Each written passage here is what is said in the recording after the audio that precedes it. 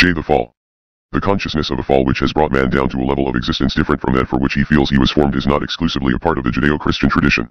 All peoples have this consciousness which is expressed in myths and symbols in almost every religion. This consciousness has inspired serious speculative turns in many philosophical systems. But nevertheless for the Christian tradition the reference to the fall of man is not simply a particular twist to its anthropological theorizing, but the axis or key to understanding man, the world, and history. On the one side the truth of the fall and on the other the truth of the deification of man define the fact of the Church itself and give meaning to its existence and its historical mission. The Church's teaching on the theme of the fall is drawn chiefly from the interpretation of the texts of the Old Testament. The narrative of the creation of man in the first pages of the book of Genesis is completed by reference to the event of the fall, with an imagery astonishing in its wealth of meaning and with unrepeatable archetypical symbolism. We read in the book of Genesis that God, when he had created man, planted a garden for his pleasure, a most beautiful garden in Eden, and settled him there. The image of the garden in all Middle Eastern religions functions as a symbol of ideal happiness, perhaps in contrast with the aridity and the bareness of the deserts which abound in these regions. Certainly, the drought of the desert is a symbol of death, while the rivers which irrigate the Garden of Eden and the wealth of vegetation which adorn it give the picture of fullness of life. Within this garden of luxury, as the scripture characterizes it, God places the first formed man to work it and keep it, Gen 2:15. Work in this first phase of human life is not labor or slavery to the need for physical survival but the organic continuation and extension of the creative work of God, the flowering of the creativity which characterizes man as an image of God, as a person. At the same time, all the fruit of the plants in paradise are offered to man by God for food, Gen 1:29.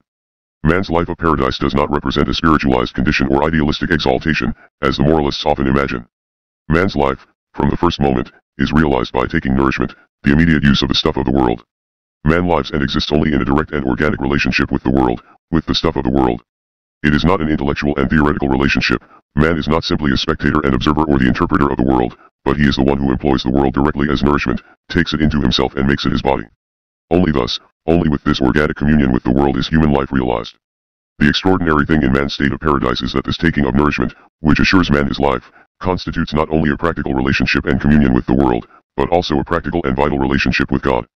God is the one who provides man his nourishment, the presupposition of life. He offers him every fruit and seed as food. Every taking of food is a gift of God, a blessing of God, a realization of relationship with him, a realization of life as relationship. Man's relationship with God in paradise is not an ethical or religious relationship, which means that it is not realized indirectly by the keeping of some law or by offering of prayers and sacrifices. It is man's life itself which is realized as a relationship and communion with God, the direct realization of life by the taking of nourishment, food, and drink. We find this same truth of the first pages of Genesis in the ecclesial action of the Eucharist, where the relationship of man with God as it has been restored as a relationship of life in the flesh of Christ is realized again universally within an event of eating and drinking. Man again takes his nourishment, the basic forms of nourishment which are bread and wine, as an event of communion of a now hypostatically divine human communion, body and blood of Christ.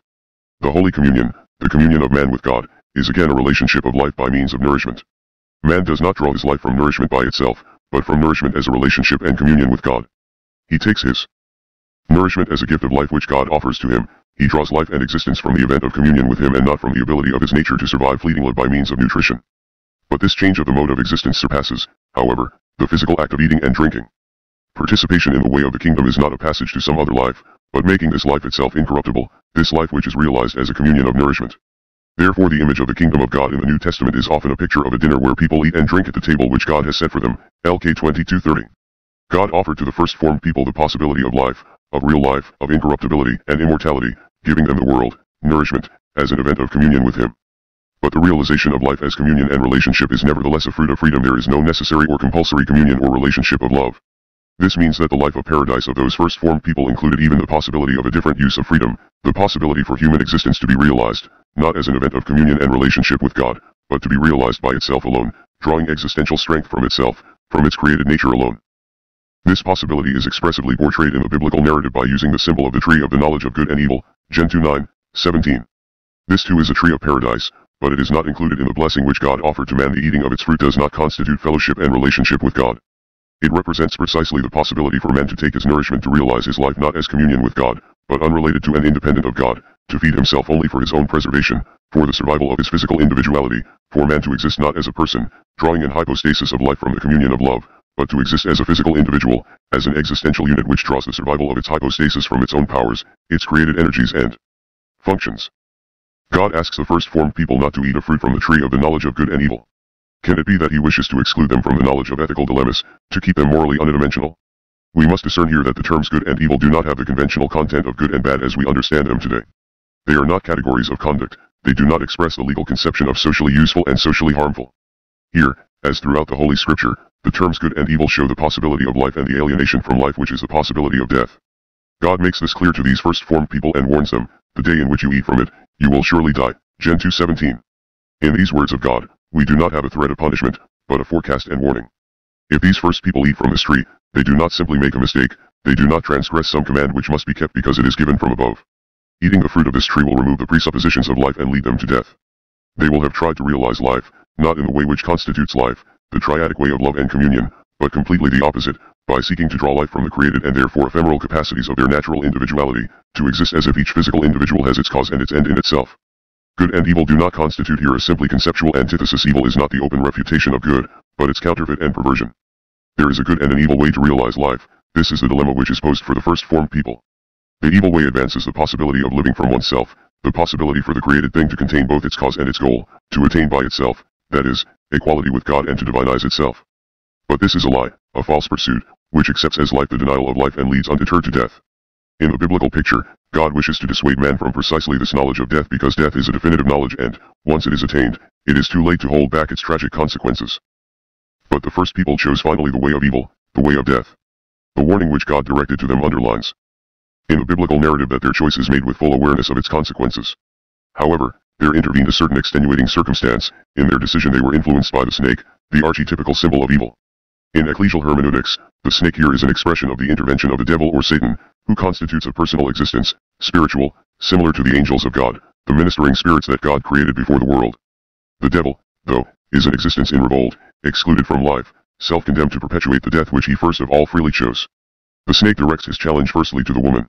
And here the symbolism is not accidental. In the language of archetypes of life which the scripture uses, the language of archetypical images which signify much more than concepts, the woman is the image of nature, in contradistinction to the man who is the symbol of the essential principle, logos.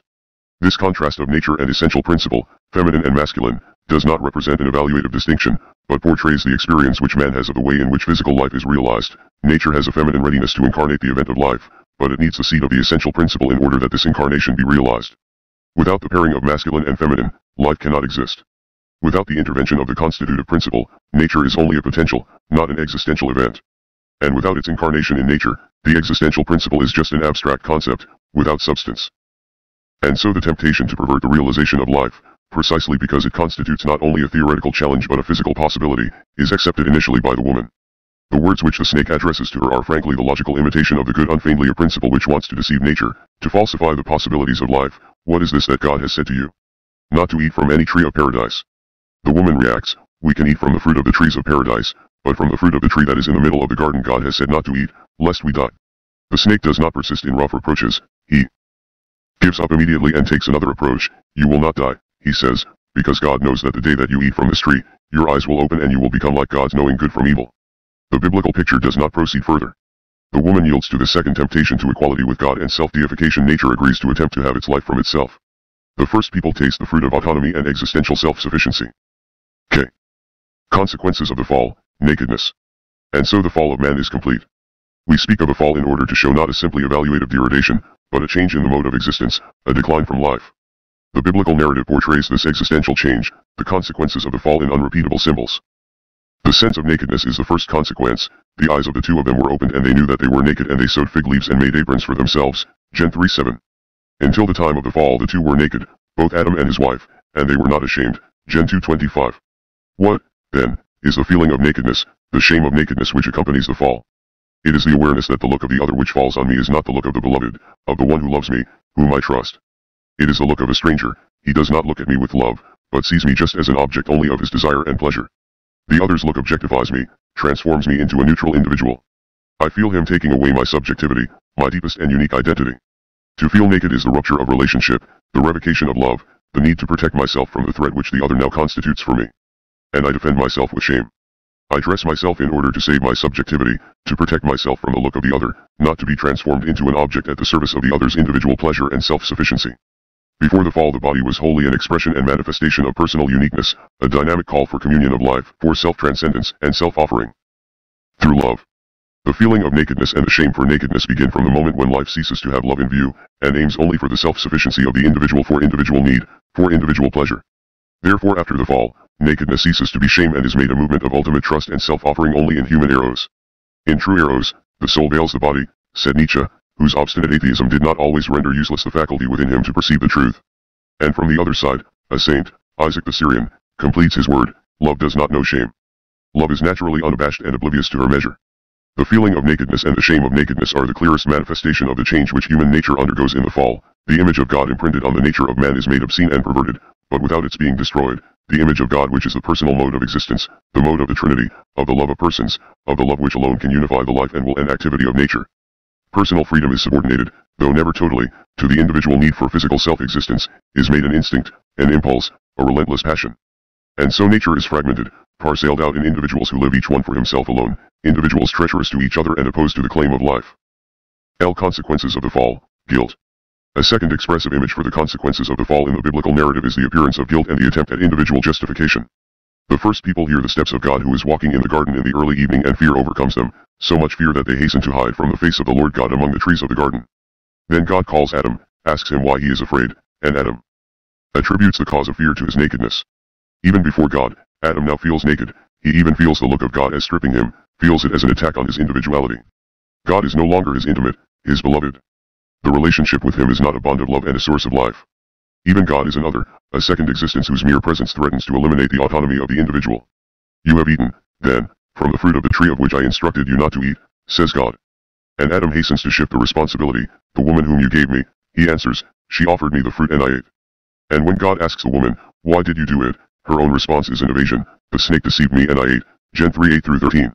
The fall which has been accomplished, appears now with the individual self-defense, the transfer of responsibility, the effort for individual justification. If the feeling of nakedness and shame is a manifestation of the loss of the personal character of existence, the feeling of guilt, fear, the attempt to transfer responsibility and to justify oneself individually are manifestations of anxiety over the loss of life, of true life which does not die. It is anxiety in the face of death. We have not reached such a conclusion arbitrarily, but with the standards of the ecclesial method of interpretation of the biblical images. Let us ask ourselves particularly, what does Adam in fact fear when he hides from God? From what does he wish to protect himself when he transfers the responsibility to his wife? Perhaps he is afraid of some external threat. Perhaps he senses some objective danger. But he has no previous experience of threat and danger. Normally he should be as fearless as the infant who stretches his hand out to grab the fire. The easy answer of the moralists is usually that Adam is afraid because he has violated the command of God and now expects punishment. But the concept of transgression and of punishment is itself an image taken from subsequent experiences of the world after the fall. If we absolutize and see only a single interpretation of Adam's fear, we will leave gaps and create unanswerable questions. How is it possible for Adam to fear God whom he knows only as a passionate lover of man and a giver of life? If, even after the fall, the love of someone truly in love is ready to forgive and forget every fault of the beloved person, will the love of God fail to attain even these human standards? Is the love of God less than a human love of the true lover, of the affectionate father, of the patient mother? Does God not manage even what he asks from us, that we forgive those who sin against us as many times as they wrong us, up to 77 times? But God is just, the moralists answer, and he must grant justice and punish transgression. But from what do they derive this must to which they subordinate even God?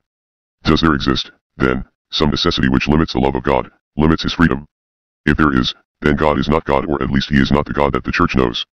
A just God, a heavenly police constable who oversees the keeping of the laws of an obligatory even for him justice, is just a figment of the imagination of fallen humanity, a projection of its need for a supernatural individual security within the reciprocal treachery of collective coexistence. Whatever tricks of sophistry the moralists may contrive in order to accommodate the love of God to justice, the edifices of their reasoning remain unsound. As a grain of sand cannot counterbalance a great quantity of gold, so in comparison God's use of justice cannot counterbalance his mercy, says Saint Isaac the Syrian. The God of the biblical revelation and of ecclesial experience is not just. Do not call God just, for his justice is not manifest in the things concerning you. Where, then, is God's justice? He is good, Christ says, to the evil and to the impious. Consequences of the fall, the tragedy of creation. To this fundamental truth, which is the experience and certainty of the Church, many oppose a host of examples from the Scripture of punishments which God imposes or promises: the flood which drowned every living existence on the earth except for the ark of Noah, the fire and brimstone which destroyed Sodom and Gomorrah, the plagues of Pharaoh, David who is punished for his sin by the death of Absalom, and in the New Testament the paramount image of the future judgment and retribution, the division of the just and unjust, the threat of hell where there will be wailing and gnashing of teeth. To these biblical examples, people have added every evil in nature, seeing them as the scourge of God, punishments revealing the wrath of God, earthquakes, floods, epidemics, etc. But the Church separates the images of exemplary punishments from the truth which these images reveal. The fall of man is truth, and the fall does not have merely a legal content, But as we have tried to say here, it is a distortion of life in which the freedom of man brings down the whole creation, since human freedom is the unique possibility for every created thing to realize or not to realize the purpose of its existence. A distortion of life means an alienation and corruption of the laws or ways by which life functions. In all these biblical examples of man's punishment and in all the divine scourges, the Church sees the consequences of the alienated function of the laws and ways of life, the consequences of the distancing of creation from real life, the chasm which the rebellion of man has dug between the created and the uncreated. The pedagogical language of Scripture, especially of the Old Testament, which is directed to a stubborn people, interprets these consequences by the principal image comprehensible to fallen humanity, the image of the wrathful God who punishes transgression. But God is not vengeful, it is just that he respects absolutely the freedom of man and the consequences of this freedom. He does not intervene to remove the most bitter fruits of man's free choice, because then he would remove the truth itself of the human person and the astounding, in fact cosmic, dimensions of this truth. The love of God intervenes only to transform the free self-punishment of man into a salvific education. The culmination of this intervention is the incarnation of God himself, his acceptance in the divine human flesh of Christ of all the consequences of man's rebellion to death on a cross, and the transformation of these consequences into a relationship and communion with the Father, that is, with eternal life. Thereafter, without the consequences of the fall being eliminated in a way subversive to human freedom, the possibility present in paradise of a choice between life and death is restored to man again, the possibility of converting death into life after the pattern of the second Adam, of Christ, or of persisting in death, in hell, which is the evidence of not loving.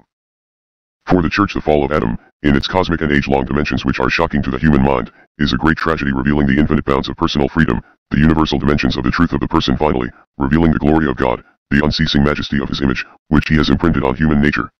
This revelation the Church discerns within the tragedy of the fall, a revelation which gives meaning to the whole creation. For the creation waits with eager longing for the revealing of the sons of God.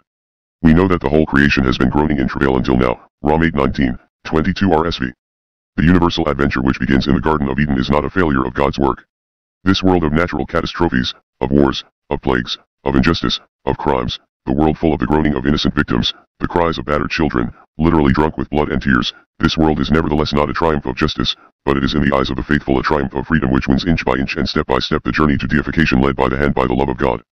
I consider that the sufferings of this present time are not worth comparing with the glory that is to be revealed among us, because the creation itself will be set free from its bondage to decay and obtain the glorious liberty of the children of God, Rom 8:18, 21 RSV. A deification of man and of the world which would not be an event of freedom, this is what the failure of God's work would be. An unfree deification is something as contradictory as a concept of an unfree God, a paradox, life without reason or sense. And consequences of the fall, anxiety before death. Let us return again now to the fear which made Adam hide from God after the fall. We can say that this fear is not the child of a legal guilt. It is not an expectation of punishment. It is the loss of that openness to God of which the Scripture speaks, 1 John 3:21, the rupture of the relationship with him, the awareness of responsibility for realizing life separated from God, the first experience of existential loneliness which is a first taste of mortality. Adam's fear is agony before death. By very different roads, contemporary psychoanalytic experience is forming the view that the first experience of guilt and anxiety is born in man with the event of his birth, being cut off from the maternal body. If this view is confirmed, then it will not be very far from the biblical image of that first fear of Adam. The first feeling of existing as an individual, even if unconscious, is also the first feeling of mortality, a first experience of a very profound loneliness, that is, the individual's inability to draw life from somewhere other than himself. Within man's nature itself it appears that there exists an instinctive distinction between the way of life and the way of death, a distinction between real life, which is communicated and shared, and the mortal individualization of existence. If this is true, then the primitive fear of Adam is not only an image and symbol but an actuality which marks man in the depths of his soul from the first moment of his coming into the world. The dialogue of God with the first people in Eden ends with the announcement and prophetic description by God of the remaining consequences of the fall. Let us enumerate them. An unbridgeable hostility is fixed between the woman and the snake, between human nature and the devil. The hostility will reach a climax in the person of some descendant of the woman who will crush the serpent's head, the power of the devil, while the snake will hardly succeed in bruising his heel. This descendant of Eve is, for the Church, Christ, and this first prediction of his victory over the devil is the Scripture's proto-gospel, the first joyful message of man's salvation. The sorrows and the groaning of woman are multiplied, she becomes a sensitive vessel and easily given to suffering. She does not cease to be the bearer of life, but life now is the perpetuation of nature, not of the person. The woman gives birth to her children, then, with much pain because each birth is also a further fragmentation of her body, a fragmentation of nature, an addition of autonomous mortal individuals. Her relationship with her husband, the eros which reveals the triadic original of life, is transformed into a rupture with her husband. Your desire shall be for your husband, and he shall rule over you, Gen 3:16 RSV. But the approach of the man to life, his relationship with the earth, with nature, with his nourishment and life will be a ground of pain and ceaseless affliction. The relationship of man with material nature of the world cannot be a personal relationship, a relationship with the principle of God's love which constitutes the world. The world becomes a neutral object which resists man's effort to subordinate it to the need and desire for his individual survival. The earth brings forth thorns and thistles, and man earns his bread by the sweat of his brow, until he himself returns to the impersonal neutrality of the objectified earth for his body to be dissolved in the ground, because you are dust, and to the dust you shall return. Gen 3:19 RSV. Oh. Consequences of the fall, the coats of skin. The narrative of the fall of man in the Holy Scripture ends with his dismissal from the garden of pleasure, his exclusion from the tree of life, from the possibility of immortality. This tragic result is crowned with an image which reveals the love of God, of a love which succeeds in eliminating the decisive character of the fall, to limit the evil which has been invoked, to relativize the irremediable. It is the image of the coats of skin which has especially drawn the attention of Christian interpreters, and the Lord God made for Adam and for his wife garments of skins, and clothed them. Gen 3:21. For ecclesial hermeneutics, the coats of skins with which God clothes the first people, symbolize the biological hypostasis which seals the personal otherness of man. Before the fall, every energy of the biological earthly nature of man exists, is realized and manifested, only as a revelation of the divine image. It constitutes personal otherness, life as loving communion and relationship. After the fall, the hypostasis of the human subject is biological, and the energies of nature, the psychosomatic energies, at the service of life as simply individual survival. Man does not cease to be a person, an image of God. It is only that this image is clothed now with the coat of skin of absurdity, corruption, and mortality. But this clothing with corruption and death proves to be a very great philanthropy of God and providence of his love. By dressing the human person with a biological hypostasis, God tolerates the consequence of the fall. The physical, psychosomatic, energies do not hypostasize the personal otherness of life as love, but the mortal individuality and its ephemeral life. By permitting even death as a consequence of this clothing, God limits man precisely to his biological individuality, placing a limit and end to sin, the failure of life and corruption, lest evil become immortal. And so death removes not man himself but the corruption which surround him.